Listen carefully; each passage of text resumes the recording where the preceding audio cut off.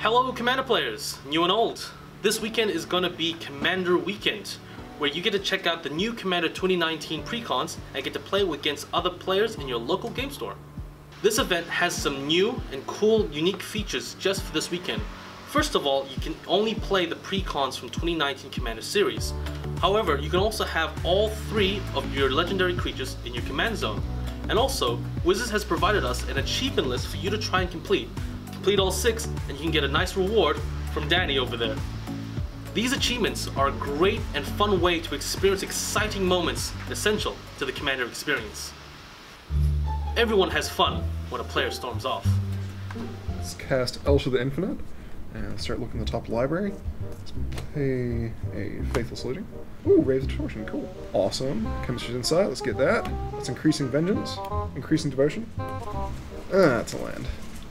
Oh, good thing this stuff all has flashback. So let's do Increasing Devotion again. Okay guys, tell me when he's done and I'll come back. I'm gonna get some luck. Increasing Vengeance on that. You can immerse yourself fully into your Commander game. I'm gonna cast Kadena because the only constant in life is the unknown. And then I'm gonna cast Sultai Charm. Strike, the flames hiss. Raise an empire with your ambition. What? Was this something I said? Everybody loves casting their Commander. Alright, on my turn, I'll cast Garrett, Conclave of Exile. Cast a turn. Cast Dark Withering in your end step and kill it. Cast Garrett, Conclave of Exile. Counter it. Alright, this time cast Chaos Forfeit. Cast Garrett. Reality shift. Alright, cast Garrett. Does it live? Alright, pass the turn. Untap, upkeep, draw. And in my main phase, I'm casting Garrick's Wake.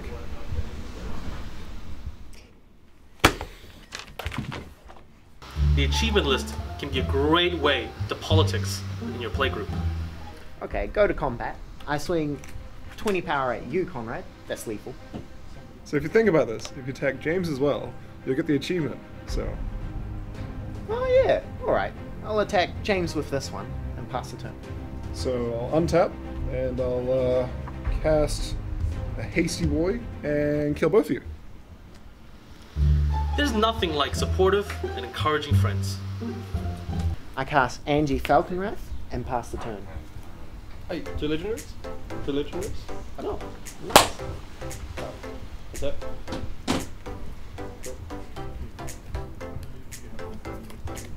Go with your commanders?